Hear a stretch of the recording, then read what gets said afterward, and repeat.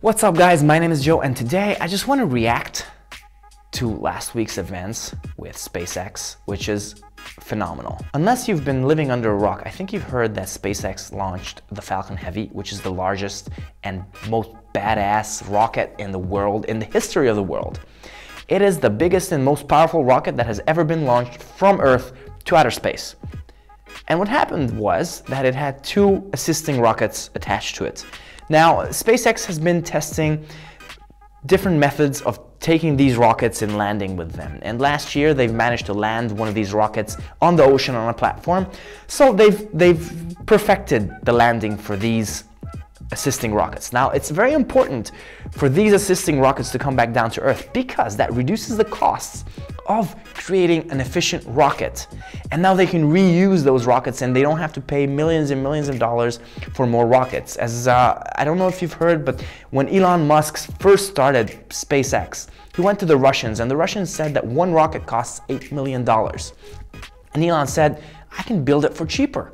And he's done it. And he's done it. And he sent the most powerful rocket to outer space with cargo. And this is the most badass, awesome thing that I've ever seen in my life or experienced in my life. Elon Musk and SpaceX and the whole team behind it sent a Tesla Roadster to outer space. It's out there. There's a driver in there. It's called Starman. It's either a mannequin or a very, very badly underpaid intern. Like just going there and, what do I do? What do I do? So, I mean, that car is around the world. It's just going around Earth right now. And once it catches up to speed, it'll just burst out and go towards Mars. And it won't stop there. It'll just go past Mars and it'll go into an asteroid belt and just go through there, throughout to deep space. And Elon's just, he's just chilling down there, down here. And he's going to a party. He's like, you see that there? It's my car. It's guys like Elon Musk that we need. It's guys like Elon Musk who build Tesla, who build SpaceX, who think not about the next 10 years, but they think about the next 10,000 years. Yeah, it's badass. It's badass to put a car there.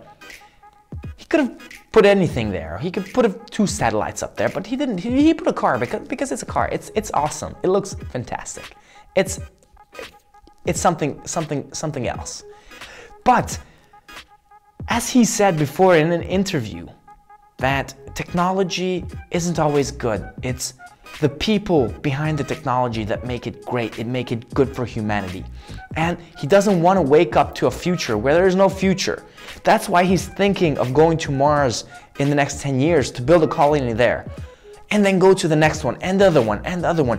He is building the blocks for us to build upon, for us to take humanity to new worlds and new destinations and create technology that we don't even know exists right now.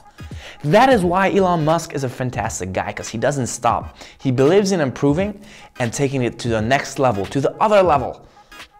And he does it. Hats off to you, Mr. Musk, if you're watching this video. I freaking love the Tesla in space, going by Mars, just saying hi to the future people over there. Thank you for watching this video. If you want to see more videos kind of like this or like this, then be sure to subscribe. Follow me on Instagram. Until my next video, stay safe and hang loose.